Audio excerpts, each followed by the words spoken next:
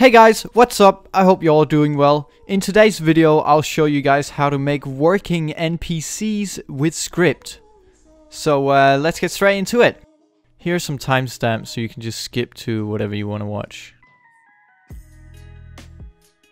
Alright, so here we have an example of the guy that we want to make. As you can see, it says spawn, so as you probably figured, when I click on him, it will teleport me to spawn, which I just put here on the gold block. And that's what I'll show you how to do. So the first thing we want to do is actually spawn the NPC, and I'm doing that with a command block.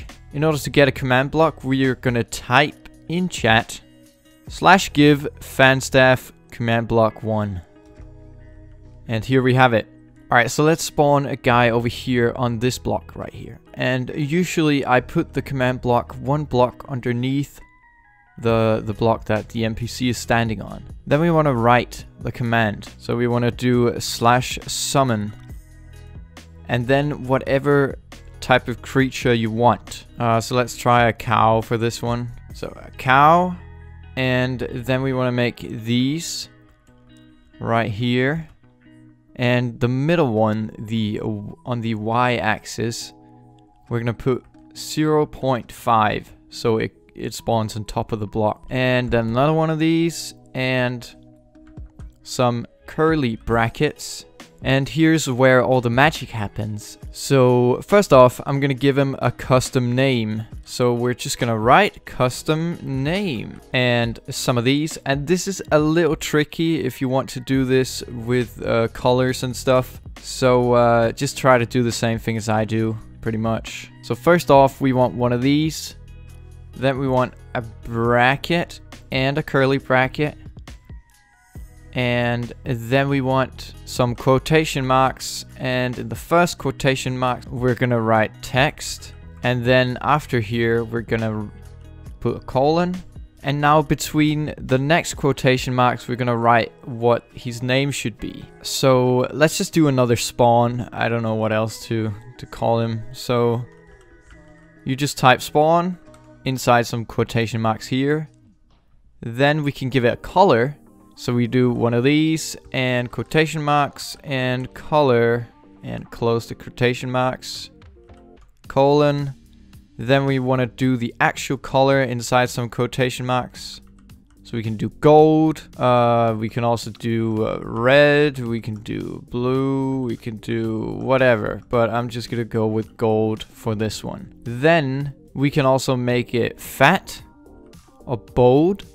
So you can write bold inside some quotation marks and another colon and true. And that's pretty much that. So now, as you can see, it's still red, and that's because after this quotation mark, the last one here, we have to close our brackets again. So just put one of these. Oh, my mouse is in the way. Put a curly bracket and a normal bracket and one more of these. And there we go. Now we'll spawn a cow with the name spawn. But that's not really all we want. We also want him to not run away. Also, I want to mention that if you do a comma and then do custom name visible 1b, then actually you don't even need this b here, just 1. Then it will show the name always. You don't have to actually be looking at him in order to see his name. Next thing, we'll do another comma. And then we'll just do a quick no AI 1. And keep in mind, whenever I'm doing like caps letters or normal letters, this is very important. You have to write it the same way that I do. If, for example, this N is a small n, then I think it won't work. I'm pretty sure it won't work. But just take my word for it. It won't work. Alright. I'm pretty sure it won't work. Okay, next thing, we want to do invulnerable, also 1. That means that you can't kill him, pretty much. You can't hurt him. Then we can do an on ground one as well. So we're sure it spawns on ground. We don't really need this, but you can just throw it in there. And then we can also do a silent one, so he doesn't make his normal cow sounds if you want to do that. And let's try this out. So let's let's place this block here and get a redstone block to activate it with. And there we go. We got a spawn cow. And this guy works the same way because I've coded it that way. I'll show you guys how to do that later with Skript. But yeah, as you can see, he is not really facing the right way as this guy is. And I'll show you how to do that as well. So also I want to let you know that you can only kill this guy in creative. Because we gave him invulnerable, then you can't kill him in survival. But you can still kill him in creative. Whatever. We can do another comma and then rotation. And a colon, and then these brackets again, and inside these brackets we're gonna do a number, a dot, and a number, and then remember to put an F at the end. And it's pretty much only the first number we're gonna look at. So if you put, for example, 180, then he'll be turned around. He'll turn 180 degrees. But we don't want that. We want it around, I think like 310. Oh, 310 degrees, I think. Yep. He's a little bit off. You can fiddle with this a lot. Yeah. This is pretty cool. This is pretty much like that. So you can just cover that up, and then he's there. He won't run away. He won't despawn. Yeah, and players can't kill him unless they are in creative. And of course you can also use world guard to make it so that only op players can kill mobs and spawn or whatever. But yeah, this is pretty much how you make the NPC in itself. I will also leave a link down in the description for a website that I really recommend that you use if you want to do villagers or something like that as your NPCs. This is a really easy to use website that just generates the code for you pretty much. So yeah, if you want to spawn a villager or whatever and you want to give it a specific trade or a biome, then check the link out in the description. Anyway, let's head over to the script. The first thing I want to write in my script is options. This is something I always use for my NPCs if they're gonna talk to me.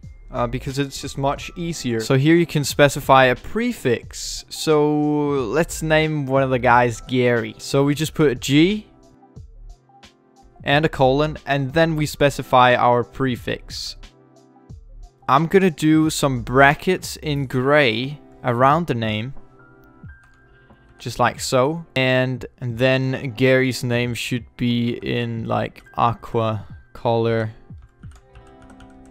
Just like so. So now let's go to the real script. So we're gonna write on right click on entity.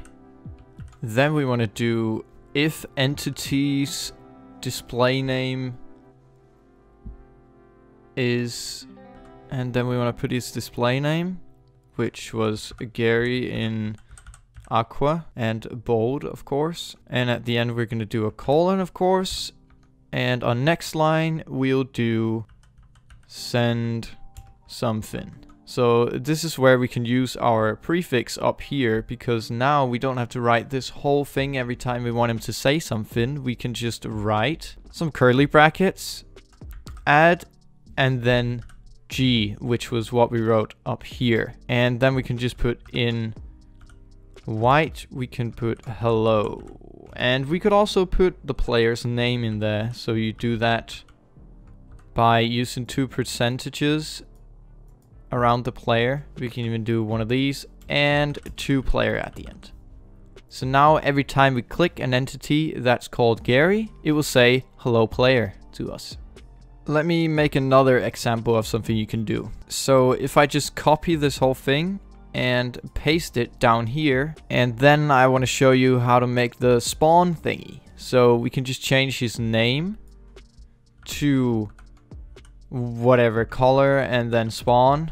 Oh, spawn. And then instead of sending hello player to player, we're gonna completely delete this one and write make player execute. And then in quotation marks, we're gonna do spawn. So if you want a player to execute some command, you do it without the slash in front. So now when we click on this entity, it will make the player execute spawn, so teleporting them to spawn. You gotta keep in mind that you can only make players execute a command that they actually have permission to do already. I think you can write as op after if it's a command that they don't have permission to, but I'm not sure about that. Anyway, this is how you do the spawn one. I have another example for you. So here I have done a GUI NPC. If you haven't watched my GUI script tutorial, then I highly recommend you go watch that if you want to make an NPC that opens a GUI. Because I'm not going to explain how the GUI works now in very much detail. But it's pretty much the same thing. On right click on entity, if the name is whatever you set it to, I put this one at GUI, then it will do all the GUI stuff. Open a virtual chest, format the slots, whatever. So this part right here is absolutely the same thing as we wrote in the GUI script tutorial. So you can pretty much just go and copy that from there. Anyway, let's go test this out, see if it works. So we're back on minehut right here. I'm just gonna add a new file and name it npcs.sk. Create that, open it up, and paste our script in here and click save. As always, let's hop into Minecraft. Alright, so we're back in Minecraft, and the first thing we want to do is we want to reload our script. So we do /script reload. And what was it? NPCs, I think? Yes. And as you can see here, I have created a GUI, a Gary, and we still have the same spawn. So spawn works.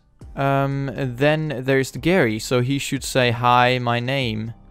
And look at that, he does that. He actually says hello when I click him. And then we've got the GUI here, and there's a little special thing that if you use a villager, it will just open up the trades, right? So let me just show you how to fix that. Literally, the only thing you need to do is just after if entity's display name is blah blah blah, after that, on top of all the other stuff, you just want to do cancel event. That's the only thing you need to do in order to fix this. Let's hop back in game. So let's see here. And yes, it opens our custom GUI. So it just cancels the other thing and opens up the GUI instead. That is pretty cool, right? If you have any further questions, make sure to join my Discord and ask there. And yeah, that's pretty much it for today's video. I hope you guys enjoyed. If you did, click that like button. And if you haven't already, make sure to subscribe. And yeah, I'll see you later. Bye!